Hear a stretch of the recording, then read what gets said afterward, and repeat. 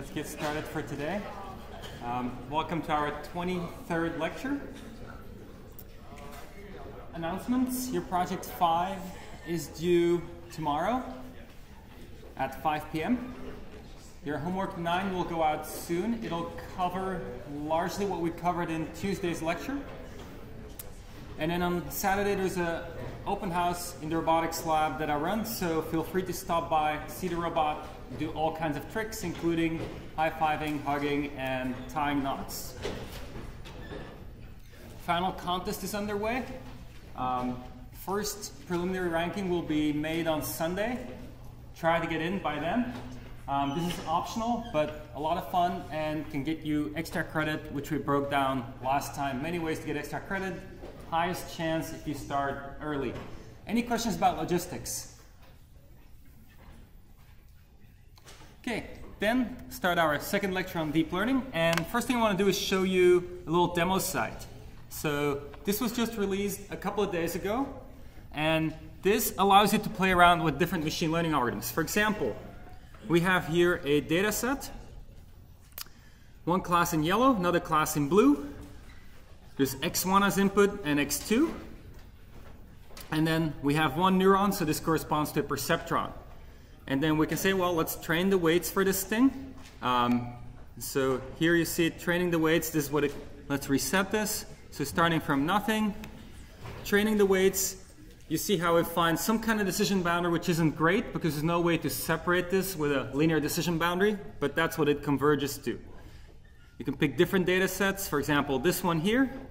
What do you expect to happen here?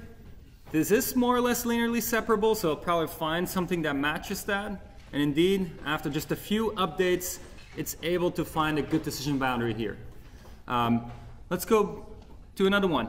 How about this one here? What do you think will happen if we train a perceptron? What will the decision boundary look like? So you want to be accurate, so most of the time you hope you get it right. That's hard to do here with a linear decision boundary and just the x1, x2 coordinates. Let's take a look at what happens. It's minimizing its training loss, hopefully also minimizing test loss, not as well, but here's what happens. So essentially singles out one cluster of the blues off to the side, so it gets those correct most of the time, and the other side, 2/3 of the time it's yellow, so 2/3 of the time it gets it correct on the other side. If you want to do better, you can play around here with adding hidden layers. Let's add a hidden layer. Let's add some extra neurons in there. We know what this can do. This can create features that are learned from the data that can then be used by a linear classifier, which is sitting in the next layer, to try to classify the data. So let's see what happens here. It actually learns something pretty good for this data. You can look at more complex data. How about a spiral? You can see what happens. Let's train. See how the decision boundary evolves. It's harder to train for this. It's difficult to get that. It doesn't necessarily have the expressiveness right now. Maybe it cannot express a decision boundary that matches this. So maybe we'll add some more neurons here. Add 2 more. Reset. See what happens. Still having a hard time fitting to this. Maybe we add more, or maybe we say, well, instead of adding more neurons, instead let's, in the second layer, let's just add more layers. So let's make this a little bigger. Make it more expressive. See what happens now.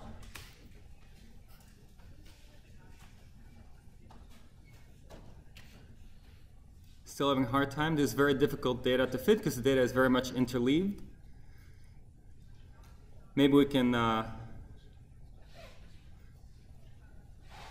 it's getting somewhere. We could also try to help it a little bit. We could introduce extra features, but let's see how far it goes this way. It's trying to curve something in there. So we could keep adding neurons and hopefully it would start finding it, or we could also add some extra features like x1 squared, x2 squared, x1 times x2, sine of x1, sine of x2. Let's see what happens now.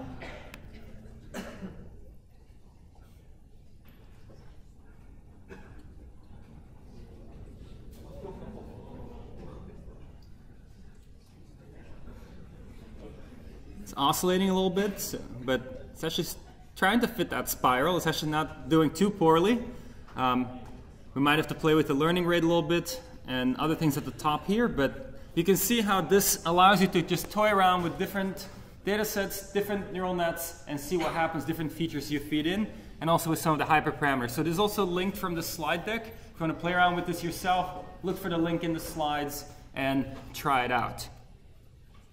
This is powered by TensorFlow. TensorFlow, some people will mention later, it's Google's deep learning library that's been released to the world for anybody to use. Okay, so that was playground.tensorflow.org. Let's get back to the math that we were doing. So our starting point was the perceptron. And our objective initially was classification accuracy. And this could be measured this way. How often is the sign of W transpose f of xi equal to the label -1 or +1 yi? Issue with this is that we have many plateaus. If you want to optimize W, a small change in W might not result in any change in accuracy. That's a problem because now you don't know which direction to change W. Why is that? Because to change accuracy, you actually need to change W sufficiently well that one of the training points changes its classification. And that's going to be happening at discrete points, not continuously changing the score.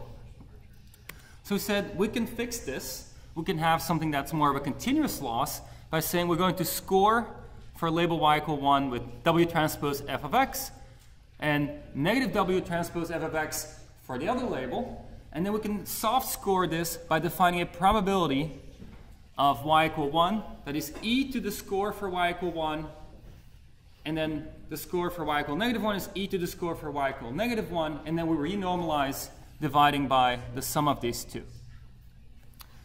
That gives us a likelihood. This likelihood will change continuously. As you slightly change the weight vector, the likelihood will slightly change too.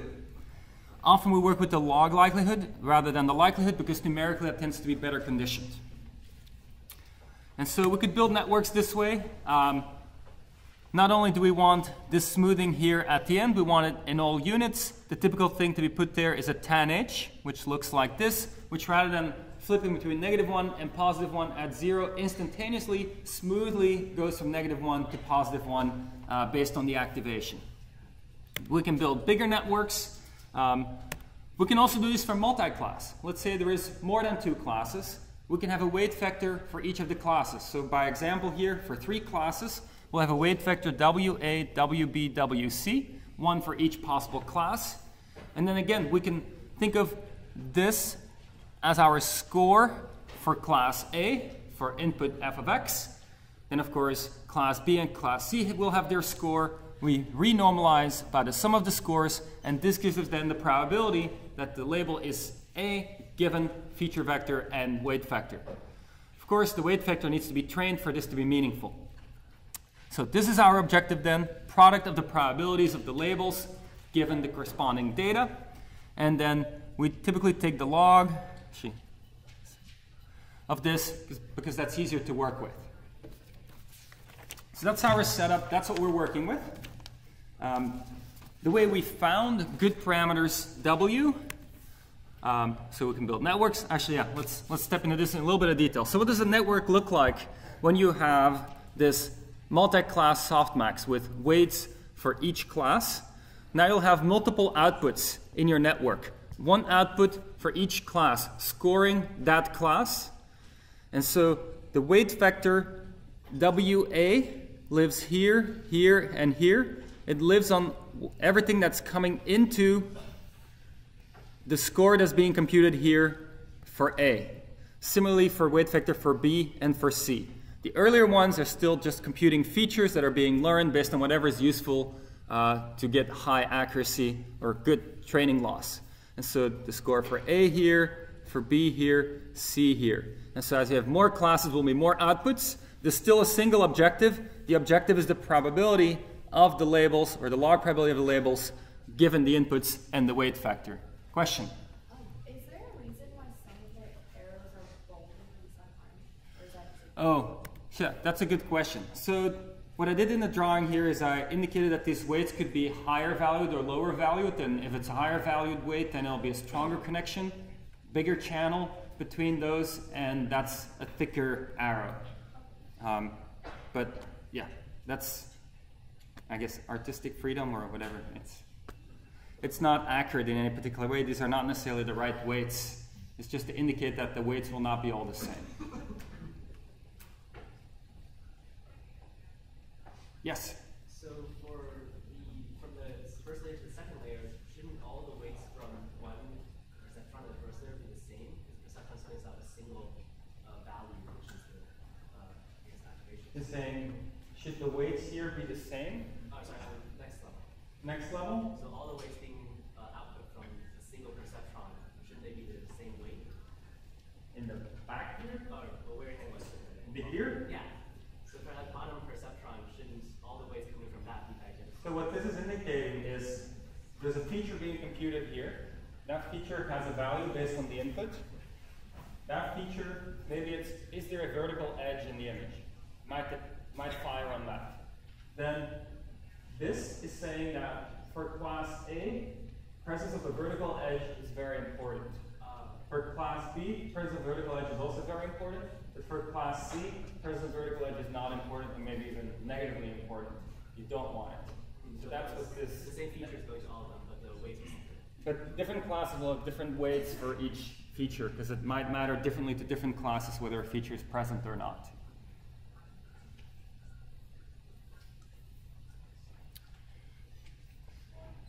Of course, a lot of weights in there, hard to set by hand. We now have a differentiable objective though, so what we can do is slightly wiggle the weights, see which direction is better, take a step and repeat. In fact, we'd like to step in the steepest descent direction on our loss function. So we have a training data set, we have a loss defined on that training data set, we try to minimize that loss, while of course also tracking what happens on the holdout data to make sure we don't overfit.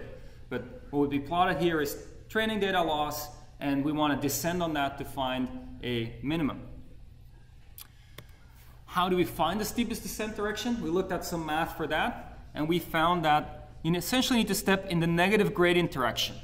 So the gradient is this vector that has derivatives of the objective with respect to each of the parameters. And so more generally, if we had more parameters, we'd build a vector with derivative of the objective, in this case called g, with respect to each of the weights that we have in our parameter vector. This could be a billion weights, this could be at least a few hundred million, and so forth. So this is what we want to compute to then take a step in the right direction. We also looked at when you have that direction, what do you do with it? You actually need to be careful about how far you step. You could overstep. It's not because currently it's steep going downhill in a certain direction that you should step super, super far in that direction, because things might start going back up. So you need to be careful about how far you step. That's your step sizing parameter alpha over here, your learning rate. In addition, it could be, we saw that you step in a direction and then step back and keep oscillating back and forth, because in that direction things are very steep. You're faced with a very steep valley, but in another direction it's sloped very gently. And this discrepancy between how different directions are sloped and how quickly it changes, effectively how quickly the gradient changes, so how high the second derivative is in each direction, affects how far you want to step. And a simple procedure to account for that is to introduce momentum, where you, instead of stepping in the gradient direction, negative gradient direction, you keep track of a velocity. That velocity is whatever it was before, but scaled down a little bit, and then adjusted by the negative gradient direction. And then you step in that velocity direction. And so now you wouldn't oscillate back and forth the same way anymore. You'd actually, that would average out in this velocity calculation and would give you a better direction ultimately. So effectively it's measuring, it's accounting for the fact that your gradient can change and finding an averaged version of your gradient over recent points that you visit where you calculated your gradient and you step in that average gradient direction. Consequence here is that you start having hyperparameters. Aside from hyperparameters related to worrying about overfitting, that's one thing, you don't want to overfit, you need to check your holdout data and so forth.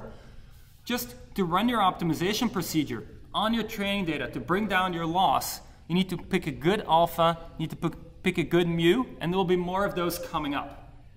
So one thing you could do is you could say, well, I'm going to try a bunch of settings for alpha, a bunch of settings for mu, and then see what works. But the question is, what does that mean to try a bunch of settings for one hyperparameter, a bunch of settings for the other one?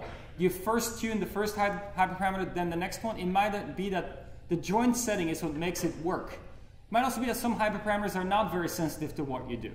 And so, canonical thing to do, very simple thing, would be to use a grid layout, and you'd say, well, I have one parameter, another parameter, and I take discrete points, and then I try each one of those, fire up multiple processes, and see whichever process does best. And that's my setting. Now, what people have found is that this kind of systematic gridding is actually not the way to go. The reason it's not the way to go is because often when you have hyperparameters, some of them don't matter as much as others.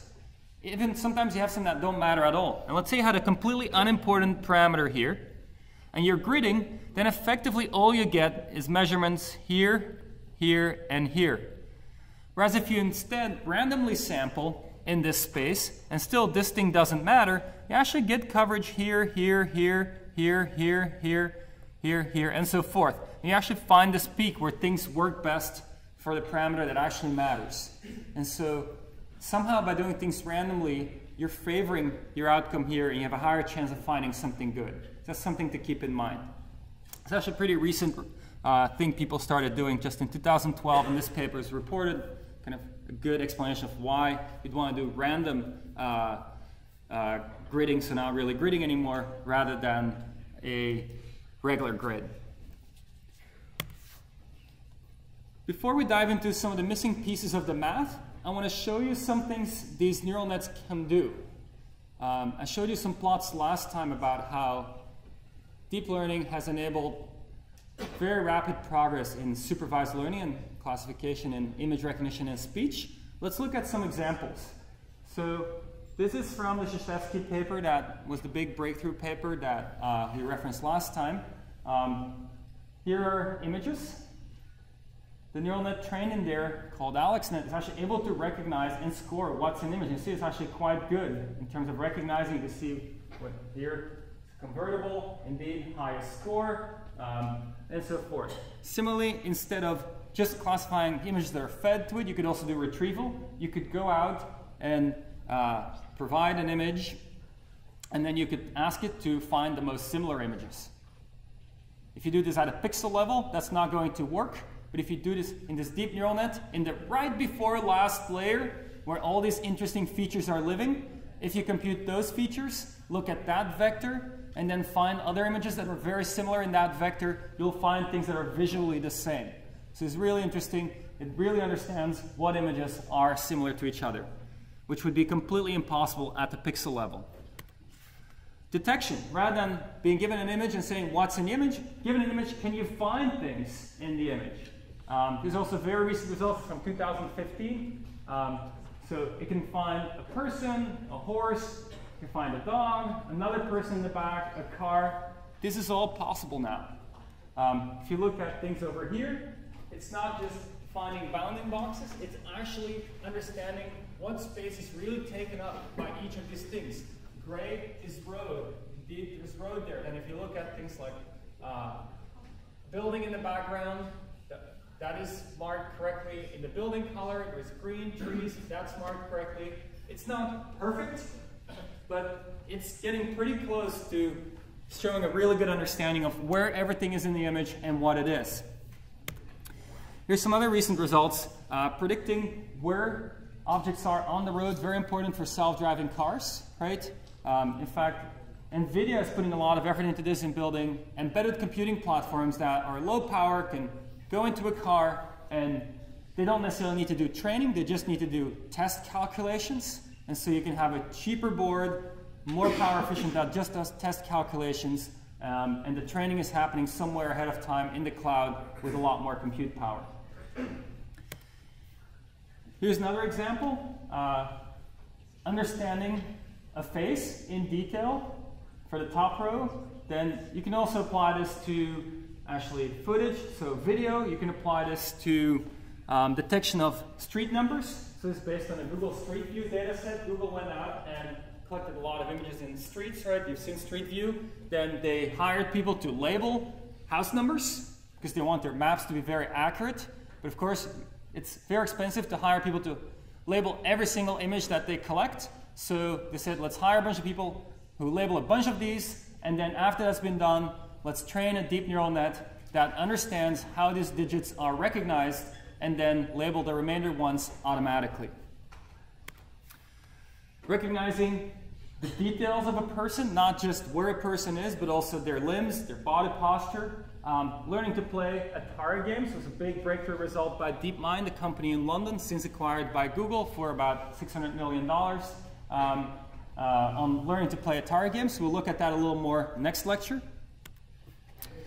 Recognizing things in images of biological test beds. Doesn't need to be digits, it can be Chinese writing, it can be traffic sign recognition, which is again really important for autonomous cars, which are going to be a major application for AI in the near future. This here, what you're looking at here is actually slices of the brain. And there's a major project going on where people are trying to understand how the brain is wired. So 100 billion neurons, 10,000 connections per neuron, something like that. So huge, huge network. If you image a brain, let's say of a mouse, something like that, can you automatically process these images to understand where each neuron is running and then reconstruct the neural wiring diagram to better understand how the brain works? And so neural nets are used, finally neural nets are used to see what human neural nets are structured as. There's also recognition in text that can even be marked up. So things are really starting to work in many, many places thanks to these techniques. Whale recognition, this is actually, you're supposed to recognize an individual whale, understand this is whale, whatever the whale's name is, as opposed to another whale, and track them. So the idea is that you track over time what their migration patterns are, where they are, and so forth. Recognizing where streets are from satellite imagery. Again, a big neural net trained from example data where this was annotated by hand to then do this on new data. Image captioning. This is actually taking it to a whole new level, and this was a big breakthrough in 2015. In fact, at the time the New York Times covered this, there were, interestingly, something like 6 or 8 labs, including a lab at Berkeley, a lab at Google, one at Facebook, one at Stanford, and so forth, that actually all got essentially the same idea and a similar result right at the same time. And the result that they all got was that rather than just labeling what's in an image, learning to describe with a full sentence what's in an image. For example, the system gets fed the picture at the top left and produces as its output a person riding a motorcycle on a dirt road. Here, second one gets the image. It says 2 dogs play in the grass. Maybe the third one's not playing. Maybe it made a mistake. I mean, these things aren't perfect yet. But that's the kind of results these systems are able to get. And this is amazing because now it's not just vision anymore. It's vision and language. It's actually expressing some understanding of what's in these images. That's well beyond just a label. Bottom right is a funny one, of course. Yellow school bus parked in a parking lot. That's not a school bus, but this should give you some idea of the level of performance these systems are starting to get. That's not bad. I mean, it's a taxi, well, not exactly a school bus, but it is still something that drives around and it's parked and it gets the right gist. More work to be done, maybe just label more data, it'll just do the job. Maybe more technical innovation needs to happen, not clear. Then people start doing art with this, because the natural thing people say, well, AI can do this, AI can do that, but they never do art. Sure enough, not too long ago, it's a project blanking on exactly who did this, but this is the link to find out where it was done. And so what's being done here is you can take an image of anything. I can take an image, classroom, whatever, snap an image, and then I take a piece of art. A Van Gogh, a Monet, whatever it is that you like the style of, and then it'll turn that image into the style of that art piece. Now, so the way it does it is, if you look at the deep neural net, if the deep neural net calculates these layers of features on your image, you could look at image statistics. You could say, how often, let's say, are there vertical edges, horizontal edges, blurry things, and so forth.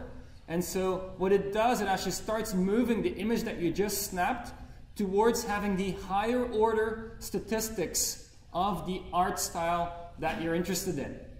And so then the high level concept stays the same. It's still a person, it's still a landscape and so forth, but it starts evolving more locally the higher order statistics of the features towards what's in the art style you like, and you get things like this.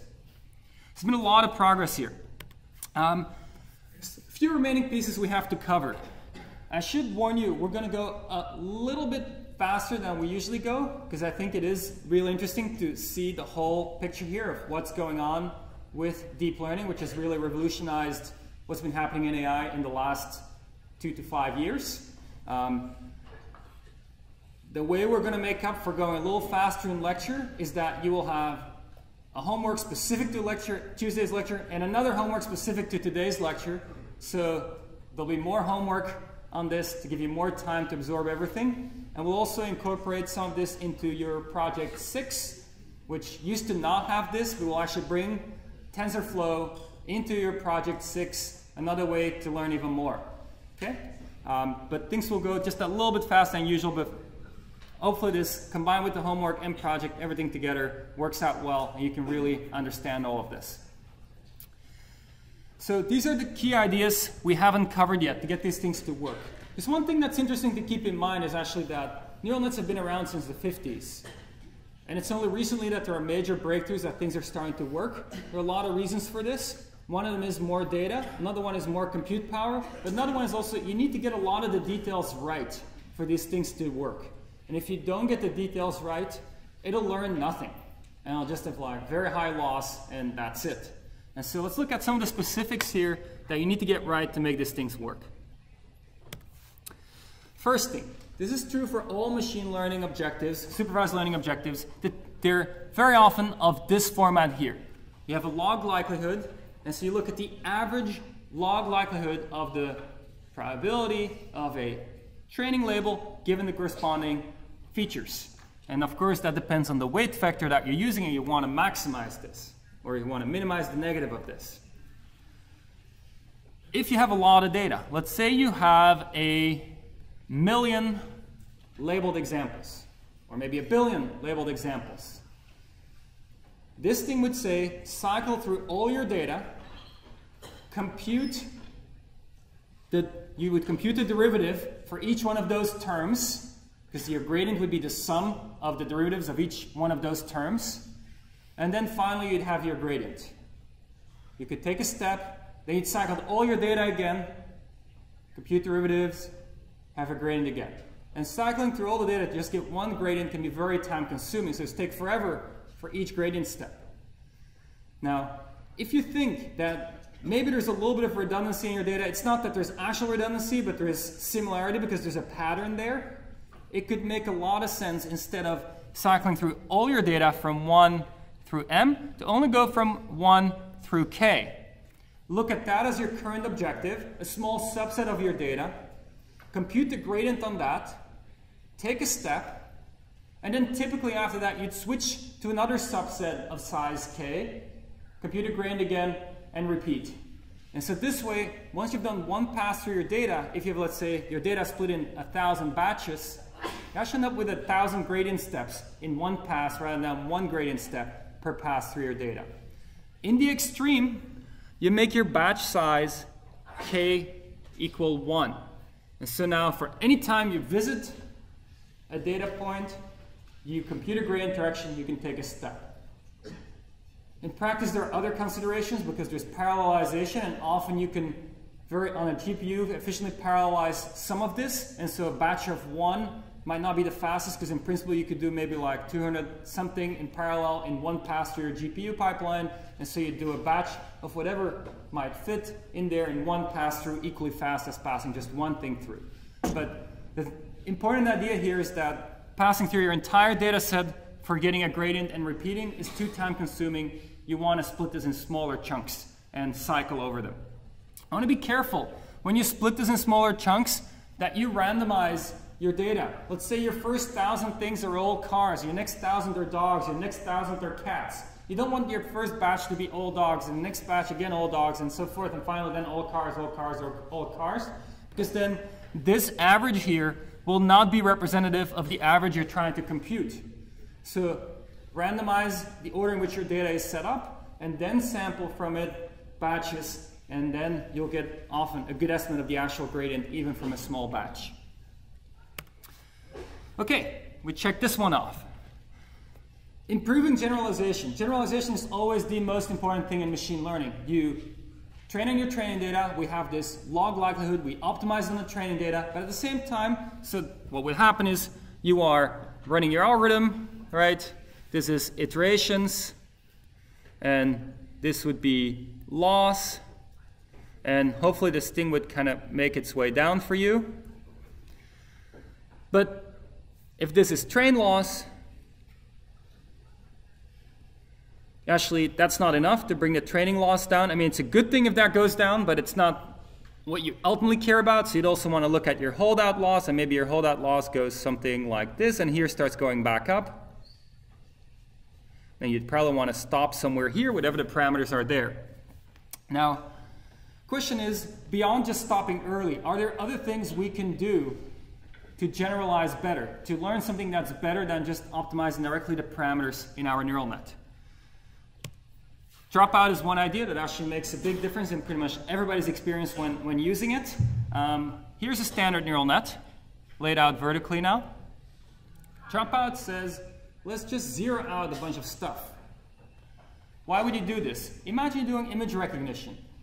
You're trying to recognize a cat, but maybe the cat is hiding behind the leg of a chair partially, and so now part of the cat is not visible. You still want to recognize it. And so zeroing out pixels, not being able to rely on them, is a very meaningful thing to do, and still expecting the neural net to predict the right thing. Similarly, for higher level features, maybe you have a detector for an eye that's living in a higher level feature somewhere.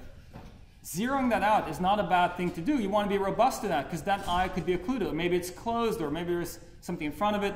And so what this effectively is doing is saying you want to be robust to things going missing. For images, often due to occlusions. Okay, let's say you do that. And you drop this out, you effectively have another neural net. In this new neural net, you can update the parameters. And then what you would do in dropout is you would actually do this for your current mini batch or your current one sample if you do stochastic gradient descent. And then when you go to the next bunch of data, you actually drop out different things. And you randomly drop things out at some rate, kind of dropping out half of the units in each layer is a reasonable thing to do. Okay, how could this be a good idea? Here's a detailed explanation. Let's say there are all these things that could tell you that something is a cat. You actually don't want to rely on all of them being present, things dropping out, whether it's in text, in images, and so forth. You should be robust to that. Another interpretation is that you're actually training a large ensemble of models. It's like you're not training one neural net anymore. You're training this large ensemble of every possible dropped out version of that original architecture.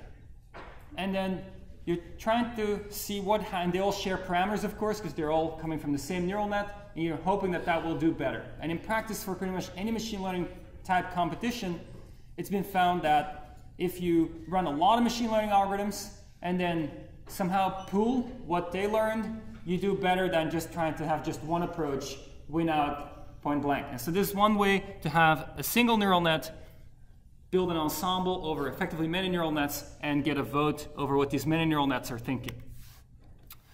At test time, what do you do? Should you drop out at test time? Well, it's not that clever to drop out at test time, because if you have information there, you want to use all of the information that's there. You don't want to drop out. So one thing you can do is say, well, let's sample a lot of dropout networks. We'll sample a few thousand of them, run a prediction with each one of them, average or vote among them, and then make a decision. But that's expensive, because now at test time you're running 1,000 times forward inference to find 1,000 predictions and then pooling that. So instead of doing at test time the sampling-based approach, what's typically done is you actually use the original network, but you account carefully for what the difference is between train and test. So let's take a look at this very simple neural net here. Actually, while we're at it, let me give credit to these people over here. Fei Li, Andre Karpathy, and Justin Johnson. They teach a class on deep learning over at Stanford, and they were very generous to kind of let me borrow a bunch of their slides. I should also say, if you want to learn a lot more about this, there's 14 lectures there, and the class is called CS231N, and it's actually really, really well done. So if you want to learn more beyond the 2 lectures we can do here, this would be my recommended starting point. Okay, back to the neural net here. So what do we have here? Very simple neural net, 2 inputs and then an output unit. What would be, so question, suppose that with all inputs present at test time, the output of this neuron is X. What would its output be during training time in expectation if we drop half of the units, this layer? So at test time we get X. What do you think we'd get at training time? Well, let's take a look at this. At training time, we flip a coin for every unit whether it gets dropped or not. So we have a possibility that both of them get dropped, possibility that only the first one gets dropped, possibility that only the second one gets dropped, possibility that none of them get dropped. Each has equal probability. And so if we average the score, the average score that we would get at training time is half of the score that you get by just doing a straight through calculation. Half because we drop with probability p equals 0.5. And so effectively what we see is we need a score adjustment of 1 over p. When we train with dropout probability p, we need a score adjustment of 1 over p to make this work out. Why is this important, you say? What if we just rescale our output? Is that really an issue? It actually is, because you have this deep net, and there are nonlinear activations there, and you might start saturating things up to the right or up to the left by scaling things up when originally they were scaled down by a factor 2. So it does matter that you get this scaling correct, otherwise this actually wouldn't work out. At this time things just wouldn't do so well. But it's very easy to do. Just remember what your dropout probability p was, rescale your calculations by that, all you need to do. So very simple trick, often improves your accuracy by 2 or 3%. And just takes a couple lines of code, all you need to do, all of a sudden 2 to 3% more accuracy. Okay, so we've seen this part, we've seen improving generalization with dropout. You still have to do holdout evaluation and so forth, of course. That doesn't go away. This is just something that helps in addition to that. Let's take a look at activation functions. So here are these standard activation functions people tend to use these days. This is the one we've been talking about, tanh, right? What is this? On the horizontal axis here, you have your W transpose feature input, and then that gets squashed between -1 and +1 by this tanh function. First question, why would you even do this? Why do we have those nonlinear activations living there? Because if you kept everything linear, then you have linear, linear, linear. Composing of linear things gives you something linear, and effectively you still just have a perceptron. You can't do anything. By composing linear things, all you get is something linear. You gain nothing from having this big neural net. You need the nonlinearity in there to get more expressiveness, to get decision boundaries that you couldn't get with just a linear classifier. Of course, then what nonlinearity do you put there? This one's been very popular for a long time. Here's another one that looks very similar, but it's shifted. It's shifted up. It's called a sigmoid. It's kind of the same thing because a tanh is e to the x minus e to the negative x over e to the x plus e to the x. These two are very related. They're just shifted versions of each other. The downside of the one at the top is that your outputs are always positive, which is actually not that good at conditioning for your optimization problem. If you set it up this way, it'll be harder to get your gradient descent or your momentum to converge to the optimum that you want to get to. And so it's better to use something like this. The zero centering really helps the optimization. Here's another one that's being used. In fact, this one has been around for a long time, but the 2012 Krzyzewski paper really put this one as the map that since then most people are using. Why? Why would you use this thing? It seems less interesting than the one before it, than the tanh. But here's an issue with the tanh that can come up. If you're out here or out here, you're actually on a plateau.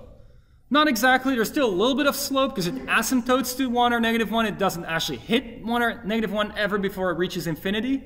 But the slope is very, very shallow. Keep in mind that you have this like very, very tiny signal then here when you're out there. That tiny signal will not make it through when you have a lot of data, some noise in your data and so forth, and you might not get a good gradient signal. Okay? So it turns out we'll look at this to get these 10 H's to work. You need to be really careful about how you initialize and make sure you're most of the time, or at least a good fraction of the time, in that regime so you get a good signal. But then people have often started to switch to these ones here, where you actually only saturate on one side. You saturate here, your gradient signal will be 0 when you're there, but over here, the gradient never becomes 0. You never get a plateau. Now, here it's still 0, so you can make a small fix to this and have a small slope over here to still get some signal on that side. That's called the leaky rectified linear unit. RELU is rectified linear unit. And so this is the leaky version. This could be the equation here with the max. That might even work better. There are some fancy things like max out that let's not get into the specifics of those. And then ELU are a lot like this thing over here, but now it's made soft. It's smoothed out rather than having this hinge at 0. And so there's a little more signal there too. For this class, we'll largely work with this one over here, though you're welcome, of course, to toy around with any of the other ones if you want to. So activation functions, done too. Let's now take a look at initialization and batch normalization. So here's the thing. When you run these things, let's say you put some weights in there, random weights, that's your starting point. You now compute your gradient. I haven't yet said how we do that efficiently, but we'll get to that. You compute your gradient. If you initialize poorly, that gradient will effectively be 0. You'll get no signal because you will be over here, or with this one, you'll be over here. It won't always be there, but you'll be there too often. And if, for example, for any unit, you're always in the plateau regime, there's no signal there, and that unit will never change. There's no incentive to change what it's doing because it says, oh, any change has 0 effect on what I do, so I shouldn't change my weights. And so you need to be really careful that you land in a regime where these things have a non-zero slope. Doesn't mean you need to be on a non-zero slope for every single training example, because a cat might need to activate different features than a dog, but over your training corpus, it needs to be the case that on average, when you feed all your training data through, that each unit is active a good fraction of the time, meaning each unit is in a good part of the regime a good fraction of the time, so each unit gets signal about in which direction to move its weights. So how to do that? So what if we just initialize with 0? Then we're right in the middle, not a bad thing maybe. Any thoughts about that? Some issues with that. If you initialize with 0, then what happens is all your neurons are initialized the same way. There's no symmetry breaking. And so what happens is you kind of get, it's the same as having only one neuron in each layer because they'll all do the same thing. And so you don't get a very rich representation. So you need something that breaks symmetry. Even though 0 is kind of close to where you kind of want to be because that's where that good slope is, you don't want to be all zeros either. So reasonable thing to do is to initialize with some random numbers that are pretty small. So you're close to 0 with your weights, but you're not exactly 0. It's random, so it'll make every unit be having its own identity and be able to do its own thing. Okay, it's okay for small networks, but the problem is if you inspect carefully at what happens with a deep network when you do this, is that actually the activations you get are not what you want. So let's take a look at this. Here's some code that runs the experiment. And here we go from, we have, in this case, 10 layers. And we can see if we have random weights, Gaussian random weights, sitting everywhere. What happens is the mean is pretty good. It's around 0, so this propagation stays around 0, which is what we want. We want to be in that part of the space. But if we look at the standard deviation of the activations of the units, we see it drops as you go from layer 1 through layer for 0 through layer 9, you go from a reasonable standard deviation where you see some range of activations to essentially always seeing a 0 activation. Why is that happening? Well, you have random activations, this kind of random propagation. If you think of this in terms of just random matrix theory, what happens is you'll get some things to shrink, some things to grow. The things that grow get capped by the -1, +1 saturation, so they don't grow nearly as much as the things that shrink, and overall things get smaller and smaller, and you get very little signal, very little activation towards the end. So you need to be careful. Even though this was a good initialization for the first and maybe first 2 layers, you need to think about what you do for the later layers to still make this work. So, of course, the problem again, if activations are 0, the gradient will be 0, you don't learn anything. So we don't want that. So here's what you can do instead. You can do it based on the amount of inputs and outputs your channel has. So if you know how many input and outputs a channel has, you can compute an expectation what will happen there, and you can make sure it gets activated the right amount of time, because you said there's a Gaussian input vector, I have this many Gaussian inputs. If I take a weighted sum of that, that will be my output. I can rescale accordingly and repeat through the network. So that's what's being done in practice. You have initialization that looks like this. It essentially divides by the square root of the number of inputs. And if you divide by so you sample from a Gaussian, the standard deviation of that Gaussian is scaled by the square root of the number of inputs. And so if a weight that goes into a neuron that has a lot of inputs, each of the weights will be relatively small. If a neuron has only 1 input, then that weight will be initialized with a larger standard deviation when it's being sampled. If you switch from the tanh units to the rectifier units, actually this breaks. You need to make a correction here because they behave differently. And so there's a paper that came out quite recently that shows how to do this. You might say, there's a paper, oh my God, that's like you write a paper about just rescaling something by a factor 2. But actually these things matter. And in practice, you need to get all these things right to get these things to work. And so it's a really interesting finding that this is the way you would initialize in case you use these rectifiers rather than you using the tanh units.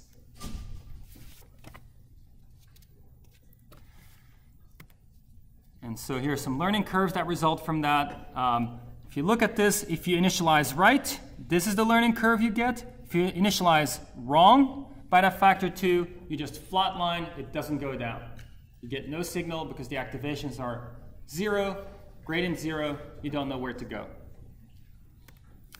That's just still an area of research to figure out exactly what the best way is to initialize these.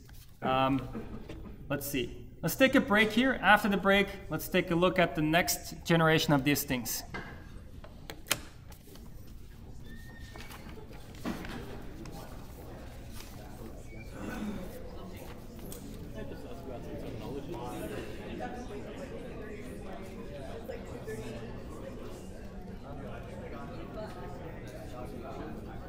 All right, let's restart. Any questions about the first half? So some questions that came up during the break, just as a reminder, when I say gradient, the gradient vector is this thing over here. The gradient vector is a vector. In this case, your objective is g. G is a function that depends on a vector w.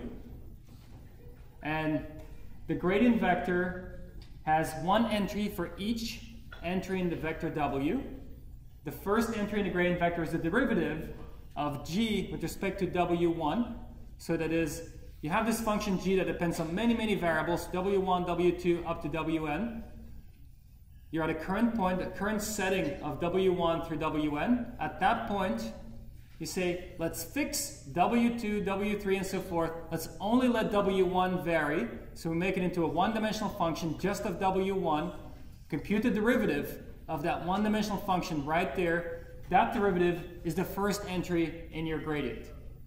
Same thing for the second entry. You'd say, I'm fixing everything except for w2. Now this function g becomes a function of just w2 because everything else is fixed. I can look at that function, That's a one-dimensional function now. I can look at the derivative at the current W2, and that is the second entry in this gradient vector, and so forth. So it's measuring the slope along each of the coordinates that you have in your variable vector that you're optimizing over. And we'll get soon to how to compute that. That's the backprop thing we still have to do. Initialization. So very important. Why? If you initialize poorly, activations will be 0, meaning a lot of the neurons will always have output a 0. And it turns out if these neurons output a 0 because they're in this saturated regime, right? Sorry, not 0. They're in a saturated regime at the -1 or +1 saturation. The derivative there is 0. And when the derivative is 0, there's no signal in terms of in which direction you should change the weights going into that neuron to get a higher or a lower score. And so that's why you need to avoid that all your neurons are in their saturated regime at all times, because then you get no signal. No signal meaning it's the same thing as saying the gradient is 0. Gradient is 0 is the same as having no signal for where you should go in your optimization.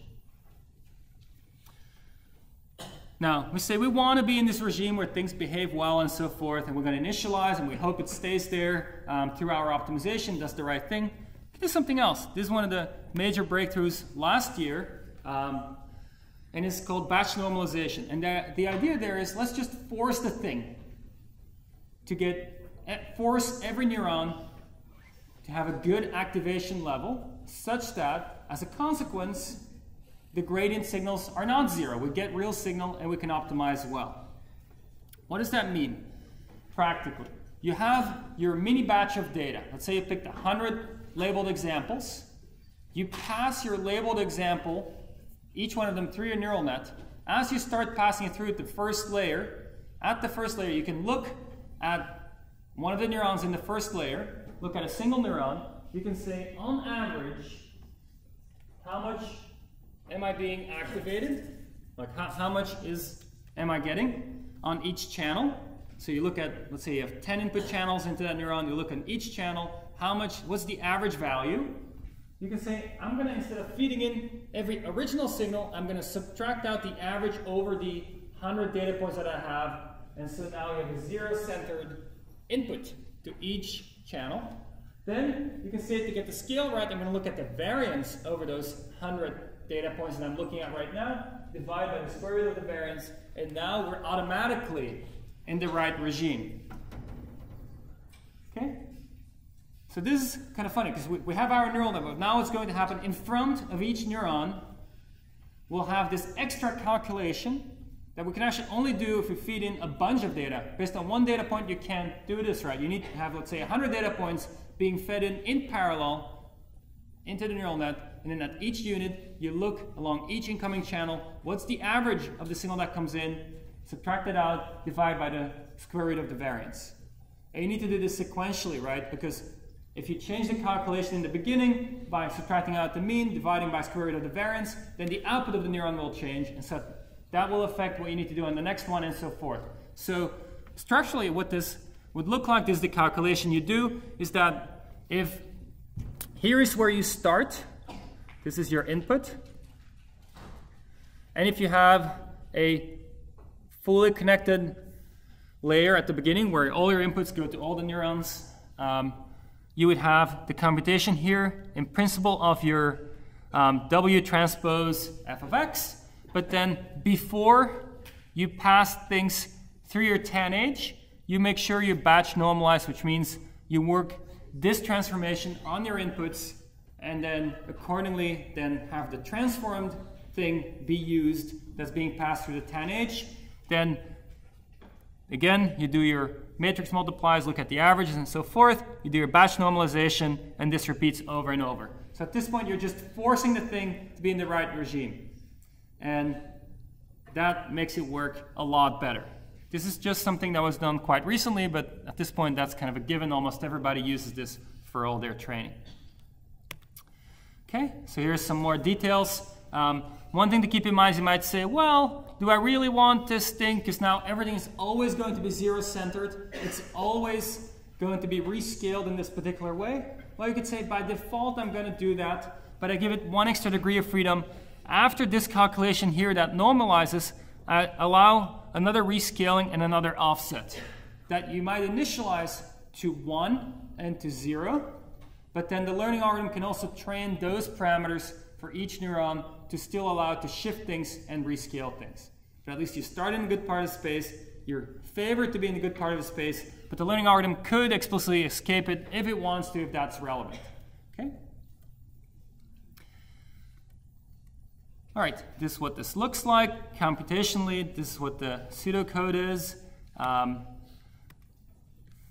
I want to do in the remainder part is talk about how we compute gradients. So far we've assumed that somebody provides us with a gradient, and then we're going to use momentum or standard gradient descent to step in that direction and repeat. Maybe we do mini batches and so forth, but ultimately we've assumed that we know how to get that. We actually don't know how to get that.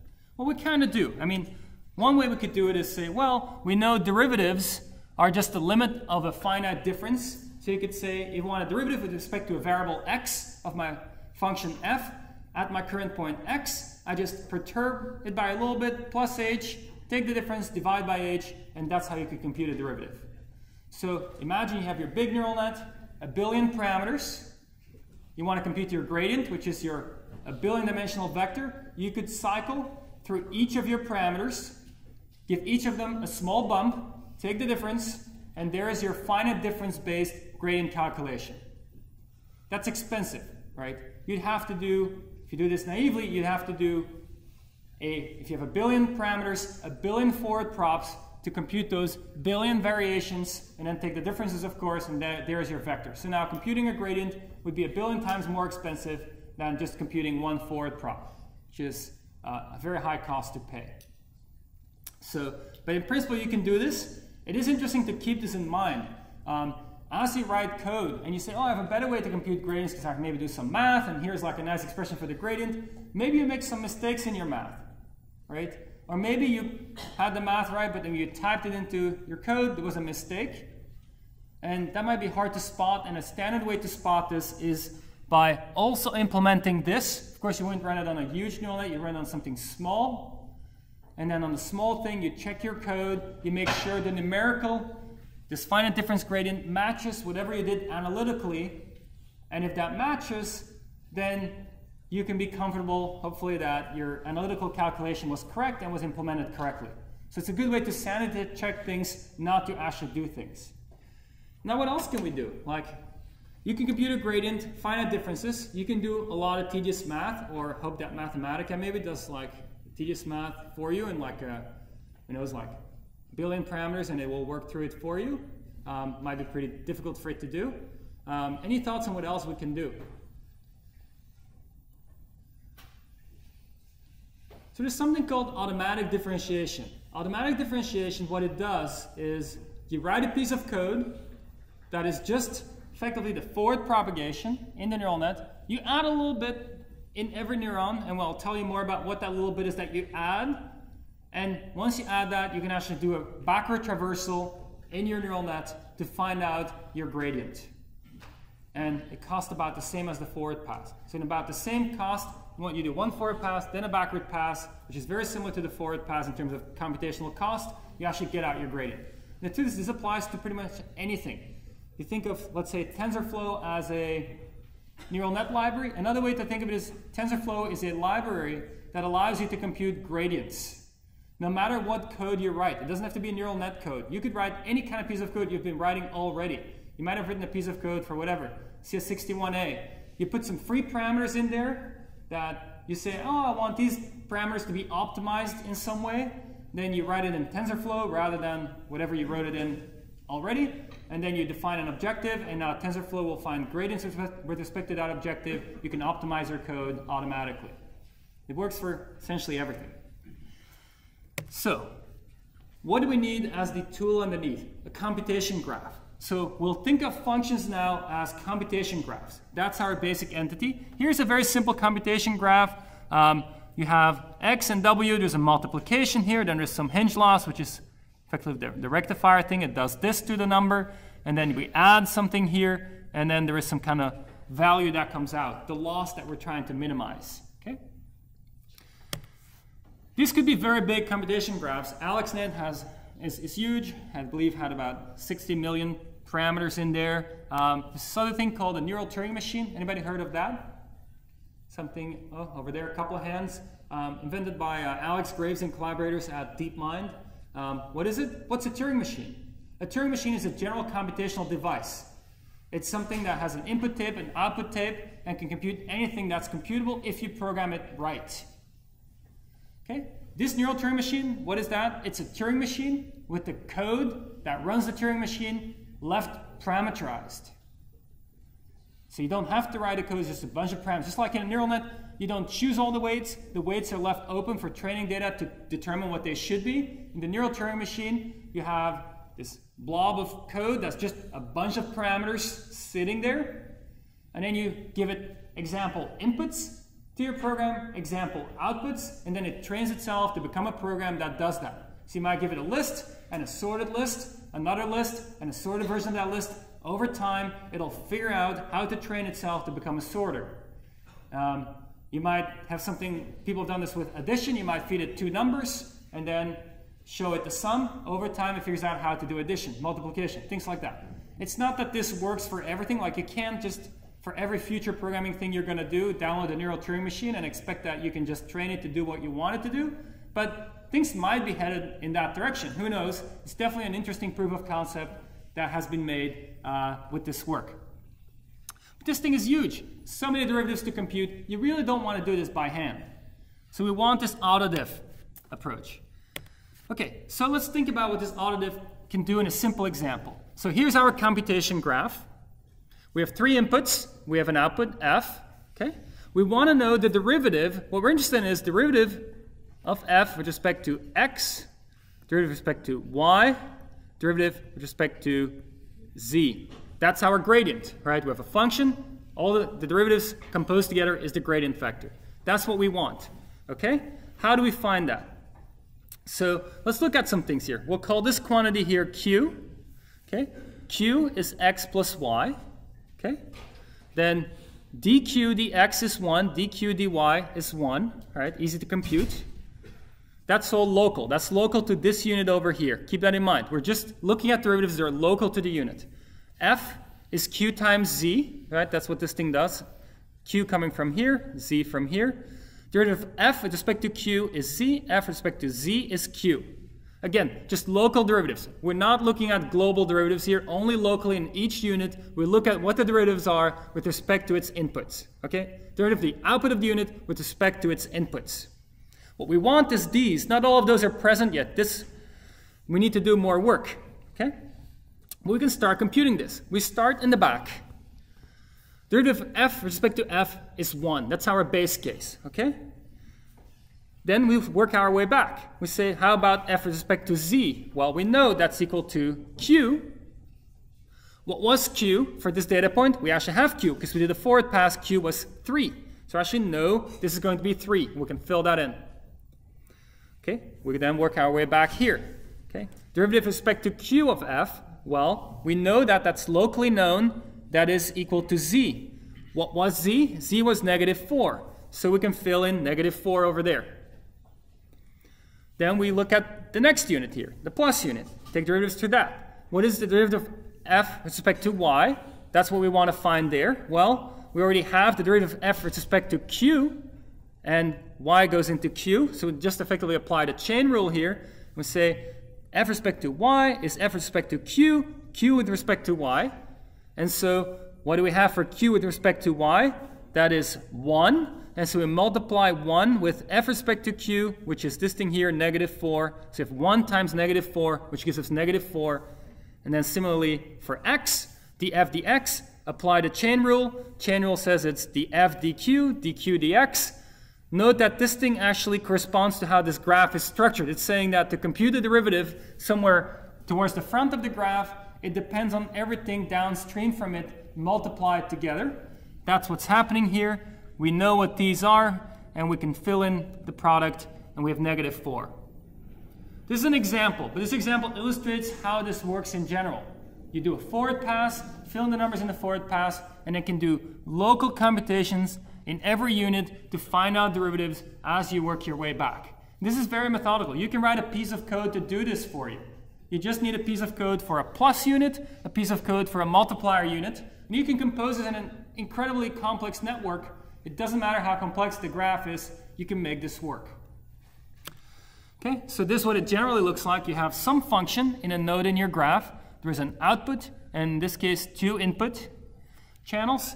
You want dz dx, you want dz dy. That's what's living inside f, right? That's the local gradient. You have the loss function that you care about. That's what recursively comes in from here. You have the loss, the derivative of the loss with respect to z coming in from there. And then to get that with respect to x and y, you need to apply this thing over here. You apply the chain rule, and you compute dl dx this way, and similarly dl dy. And this is totally general. Any function f could be sitting there. All you need to supply with f is, in addition to what you do for the forward pass, you need the local derivative with respect to its inputs. So the derivative of the output with respect to its inputs. That's all you need. And now you can start composing any functions in a directed acyclic graph. You can do the forward prop, very easy. Backward prop, equally easy. Note that if you had a big graph, if you did this if you cared about only one derivative, let's say with respect to x, it's a huge graph, you kind of propagate through the graph, get to x. Now you care about derivative with respect to y, propagate through the graph, there'll be a lot of repeat calculation. So you're sharing a lot of computation when you compute derivatives here, because you propagate through the graph only once, but you get derivatives in one propagation with respect to all the parameters that you want derivatives with respect to. So that's pretty amazing. And of course, then this repeats over here, keeps going backwards in the graph.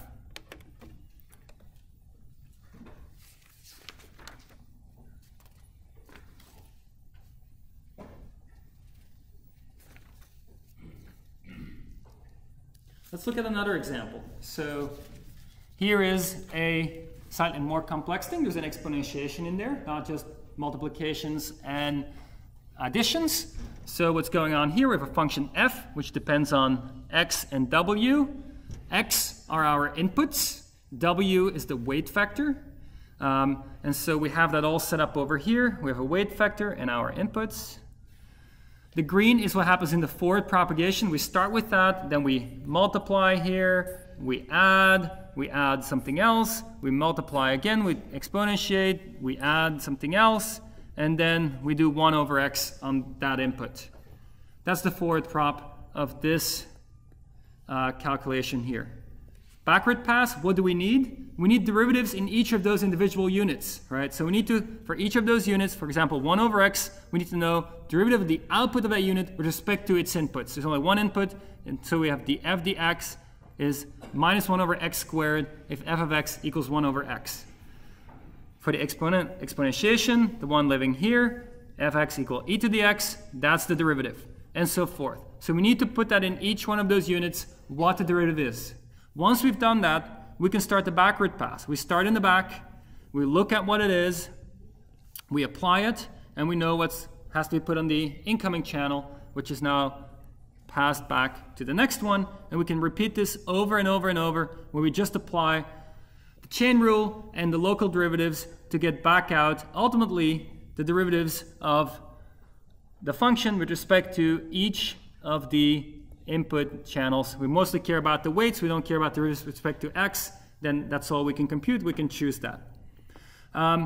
Okay, then we can use the gradient and take a step. Other things you can do is you can say, well, some blocks keep coming back. Like if what you have here is an incoming signal and an outgoing signal, and you say, well, I kind of just want to treat it as one block, you can do that too. And often that can be more effective, because rather than chaining through this and doing multiple calculations, it turns out that for a sigmoid function, this particular function over here, the derivative happens to be 1 minus sigma x times sigma x, which is actually more efficient to compute than if you break it down in each individual step. And so you can play these kind of tricks to optimize what you do with your computation graph to compute things more quickly.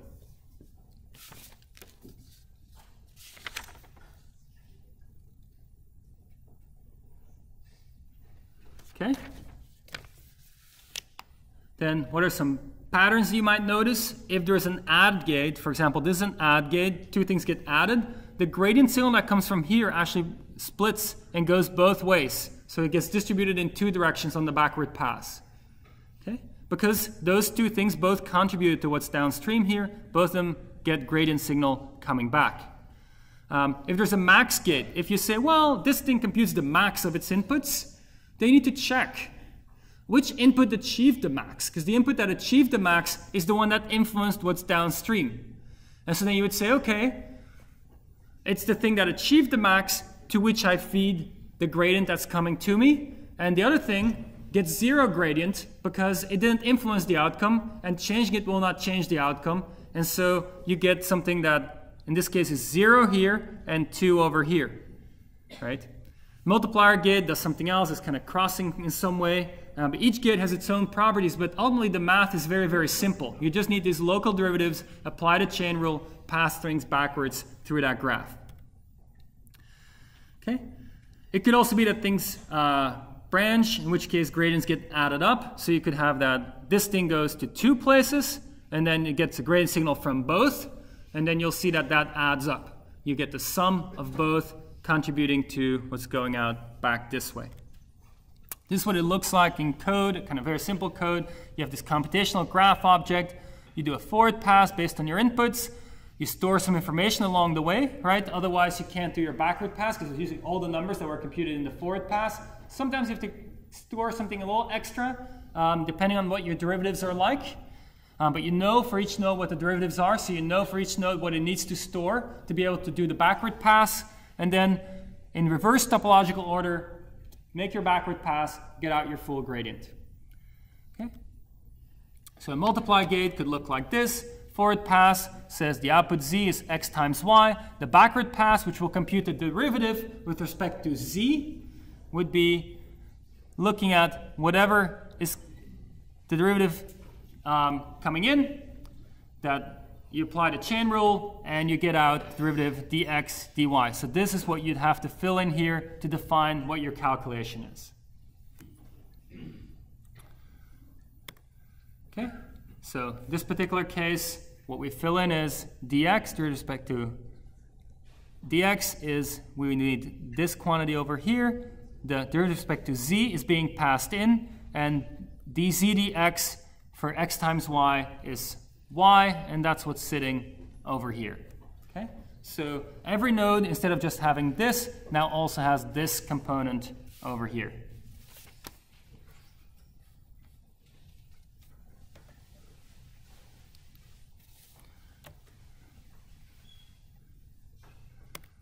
Okay, let's give you an overview of where you can actually most easily do this when you do this in practice. One thing is TensorFlow.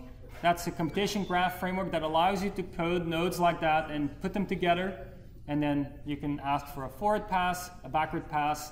This will be part of your project 6, still being built, hopefully finished building in the near future.